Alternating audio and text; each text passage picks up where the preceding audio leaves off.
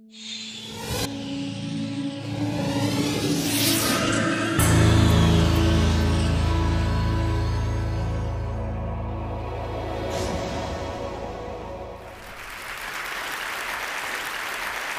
want to talk about the election. For the first time in the United States, a predominantly white group of voters voted for an African-American candidate for president. And in fact, Barack Obama did quite well. He won 375 electoral votes, and he won about 70 million popular votes, more than any other presidential candidate of any race, of any party in history. If you compare how Obama did against how John Kerry had done 4 years earlier, Democrats really like seeing this transition here, where almost every state becomes bluer, becomes more Democratic. Even states Obama lost, like out west, those states became more blue. In the South, in the Northeast, almost everywhere, but with a couple of exceptions here and there.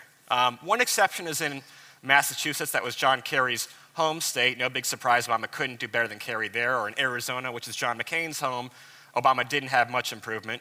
But there's also this part of the country kind of in the middle region here, this kind of Arkansas, Tennessee, Oklahoma, West Virginia region. Now, if you look at 96, Bill Clinton, the last Democrat to actually win, how he did in 96, you see real big differences in this part of the country right here, the kind of Appalachians, Ozarks, Highlands region, as I call it, 20 or 30-point swings from how Bill Clinton did in 96 to how Obama did in 2008. Yes, Bill Clinton was from Arkansas, but these are very, very profound differences.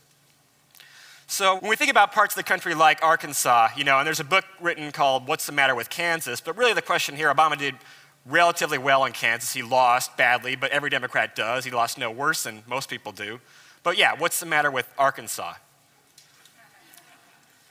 And when we think of Arkansas, we tend to have pretty negative connotations. We think of a bunch of rednecks, quote unquote, with guns, and we think people like this probably don't want to vote for people who look like this and are named Barack Obama. We think it's a matter of race. And is this fair? Are we kind of stigmatizing people from Arkansas in this part of the country? And the answer is, it is at least partially fair, and we know that race was a factor, and the reason why we know that is because we asked those people.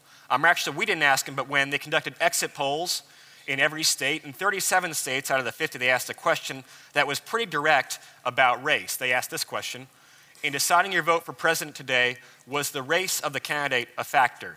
We're looking for people that said, yes, race was a factor, moreover, it was an important factor in my decision, and people who voted for John McCain as a result of that factor, maybe in combination with other factors, maybe alone. And we're looking for this behavior among white voters, or really non-black voters.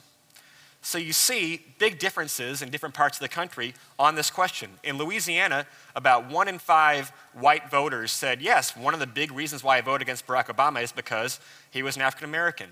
If those people had voted for Obama, even half of them, Obama would have won Louisiana safely. Same is true with, I think, all of these states you see on the top of the list. Meanwhile, California, New York, we can say, oh, we're enlightened, but certainly much lower incidence of this admitted, I suppose, manifestation of racially based voting. Here's the same data on a map, and you kind of see the relationship between the redder states, where more people responded and said, yes, Barack Obama's race was a problem for me, and you see, comparing the map to 96, you see an overlap here. This really seems to explain why Barack Obama did worse in this one part of the country. So we have to ask, why? Is racism predictable in some way? Is there something driving this? Is it just about some weird stuff that goes on in Arkansas that we don't understand in Kentucky, or are there more systematic factors at work? And so we can look at a bunch of different variables. These are the things that economists and political scientists look at all the time, things like income and religion, education. Which of these seem to drive this manifestation of racism in this big natural experiment we had on November 4th? And there are a couple of these that have strong predictive relationships, one of which is education, where you see the states with the fewest years of schooling per adult are in red, and you see this part of the country, the kind of Appalachians region, is less educated. It's just a fact, and you see the relationship there with the racially based voting patterns. The other variable that's important is the type of neighborhood that you live in. States that are more rural, even to some extent states like New Hampshire and Maine, they exhibited a little bit of this kind of racially based voting against Barack Obama. So it's the combination of these two things. It's education and the type of neighbors that you have, which we'll talk about more in a moment. And the thing about states like Arkansas and Tennessee is that they're both very rural and they're educationally impoverished. So yes, racism is predictable. these things among maybe other variables, but these things seem to predict it. And we're going to drill down a little bit more now into something called the General Social Survey. This is conducted by the University of Chicago every other year, and they ask a series of really interesting questions. In 2000, they had particularly interesting questions about racial attitudes. And one simple question they asked is, does anyone of the opposite race live in your neighborhood? And we can see in different types of communities that the results are quite different. In cities, about 80% of people have someone whom they consider a neighbor of another race, but in rural communities, only about 30%. Probably because if you live on a farm, you might not have a lot of neighbors, period, but nevertheless, you're not having a lot of interaction with people who are unlike you. So what we're going to do now is take the white people in the survey and split them between those who have black neighbors or really some neighbor of another race and people who have only white neighbors. And we see in some variables in terms of political attitudes, not a lot of difference. This was 8 years ago, so people were more Republican back then, but you see Democrats versus Republican, not a big difference based on who your neighbors are. And even some questions about race, for example, affirmative action, which is kind of a political question, a policy question about race, if you will, not much difference here. Affirmative action is not very popular, frankly, with white voters, period, but people with black neighbors and people in monoracial neighborhoods feel no differently about it, really. But if you probe a bit deeper and get a bit more kind of personal, if you will, do you favor a law banning interracial marriage? There's a big difference. People who don't have neighbors of a different race are about twice as likely to oppose interracial marriage as people who do, just based on who lives in your immediate neighborhood around you. And likewise, they asked, not in 2000, but in the same survey in 1996, would you not vote for a qualified black president?